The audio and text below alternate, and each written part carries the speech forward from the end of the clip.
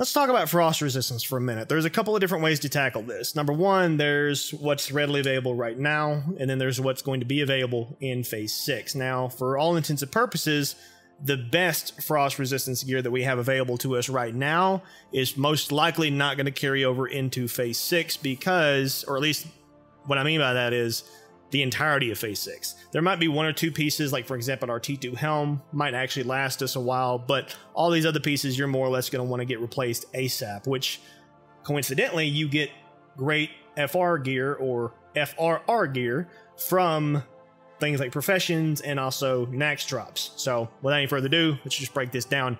I've got a link down below for both the Discord and the Twitch channel, so be sure to check those out, twitch.tv/SaltyZera, and join the True Shot Brigade Discord today. I've got a link also down there for the classic WoW head armor filter. This is going to be filtered by frost resistance, added in content phase 5 or previous, and it also includes cloth, leather, and mail. You can adjust this however you want for your needs. I think it's important to note that this is the best thing for us currently. You can't find any other frost resistance gear besides these. There might also, however, be a couple of, various knickknacks. There might be some, like for example, the helmet out of Darmal East, for example. You can get a frost resistance helm from that chap there in Darmal East while you're doing some jump runs. Feel free to do that. That's probably what I'll end up doing, but we don't really need it. If you want the extra frost resistance, you can go ahead and do that. But personally, I think most hunters, including myself, is probably just going to stick with T2, the helmet. But for all intents and purposes, this is not the end-all be-all, but this is going to knock out 95% of the frost resistance gear that is readily available to you right now, beyond the, random, like 0.03% drop chance, because it's going to roll, it has a chance to roll that way if the item happens to drop. Like if you get this item to drop, it can be of arcane or of nature or of frost. So there's going to be ways to get around it. The Gilf helm out of Ubers is another fine example. So there are other ways to get pieces, but for the most part, this is where you're going to want to go back to the fountain and find your answers. So we've got this filtered. We're going to look at Dragonstalker helmet, clear winner here. It's a great piece. Moving on down, you've got your Dragon Spur wraps, and you've got other pieces from Ahn'Qiraj, and you've also got something here from Moam from AQ20. The Dragon Spur wraps drops off of the 4 dragons, I believe. It's just a random drop from one of them. And of course, the leggings of Arcane Supremacy, which is going to be cloth, priority. That's going to be dropping also off of Ahn'Qiraj. And then you've got this, which is a fine piece for frost resistance, or basically any kind of resistance for us as hunters with Agi and Stam. But I hate AQ20. I can't stand it. And I hate to really just skip to the end here. But I think the most important thing to remember is that frost resistance is very circumstantial in Nax. Now, I have no experience in Nax. I never got to play in Nax. And it's going to be a new curveball for me. So if I misspeak here, let me know in the comment section, and I will be sure to update this in a future video.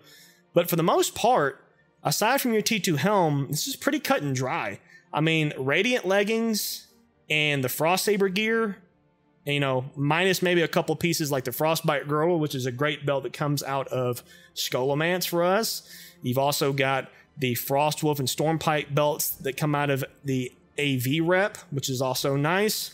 For the most part, you got your Radiant pieces and your Frost Saber pieces here that are going to give you a substantial amount of frost resistance. Now, unfortunately, that's all they're going to give you is frost and shadow resistance. Not a horrible thing to do, but to simply just go through here, for example, let's see, we can get leggings. You can get a helmet, which obviously you don't really need, but it's there. You've also got Radiant boots. You've also got Radiant gloves. And then you've got a Radiant breastplate. You've got a Radiant belt. So you've got a substantial amount of specific pieces that come from Professions right now. You could walk into Nax very easily wearing, 150 or 160 frost resistance. But the question is, how far do you want to gimp your damage? Because that's really what you're doing, is you're going to be gimping your damage quite a bit. I mean, from Bright Cloth, Radiant, and the Frost Saber pieces, you can gimp yourself pretty well. And then there's other pieces. For example, you've got some shaman gear here that comes out of BRD. That's a belt. You've also got another piece of gear that comes off of a random zone drop in Skolo. Wouldn't recommend farming this, but if you happen to find it on the auction house, because it is BOE, feel free to go after this, because this is another good piece for us. So, and you've also got some other pieces like the Ice Mail Jerkin, which is a world BOE drop. We actually had one drop for us recently, and I'm probably going to get that myself from the guild bank. And of course, the Dragonstalker breastplate is always a nice, fine go-to, although the 1 hour cooldown is not really that big of a deal, but it does offer you some extra stamina, unlike the rest of these that are just raw resistance. So this is what I recommend you guys do. Go through here, build yourself a 60 upgrades link, and by the way, check out the link down below for that. I will have one posted there. I didn't really think it was worthwhile to go through piece by piece by piece on 60 upgrades, because unlike things like nature resistance, where we basically just had 1 or 2 places to go farm, which would have been Morodon and others, and then FR, which a lot of our tier gear was built into FR. This is a little bit different. There's no real clear-cut path to go here. You've got a variety of different options here to go down. Whatever's easiest and whatever is more easily available to you as a player, I recommend you go this route. Now, there are going to be some things in Phase 6, and I just want to go ahead and cover that real quickly. If I come down here and I apply just what was added, or what's going to be added in Phase 6, you're going to see that we're going to have a lot of great pieces here. For example, you're going to have the Icy Scale Spalders. Those are going to have a substantial amount of frost resistance. You have the High Sea Scale Coif, which also has a great deal. Basically, all the Icy Scale set. You've got a breastplate, and then, of course, you've got, you know, bracers, you've got gauntlets, you've got leggings. So there is a substantial amount of FR gear for us as hunters that's going to come from Nax.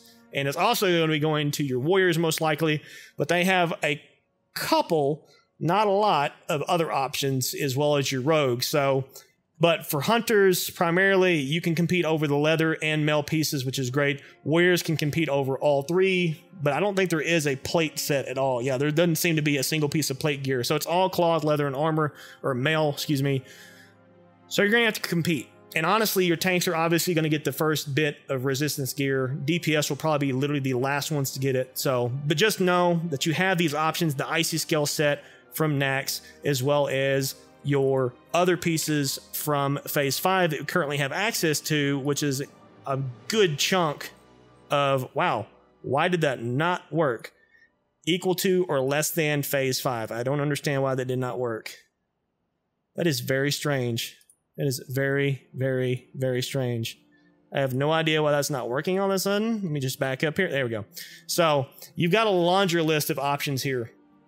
But again, there's no real clear-cut answer here. If you want to go out of your way to farm things like if you've already farmed up, you know, your rep in AV, by all means, go for this. Go for the Mel Girdle. It's a fine piece. If you've already had access to, or you can find the Icy Tomb shoulders on auction house, go ahead and buy them up.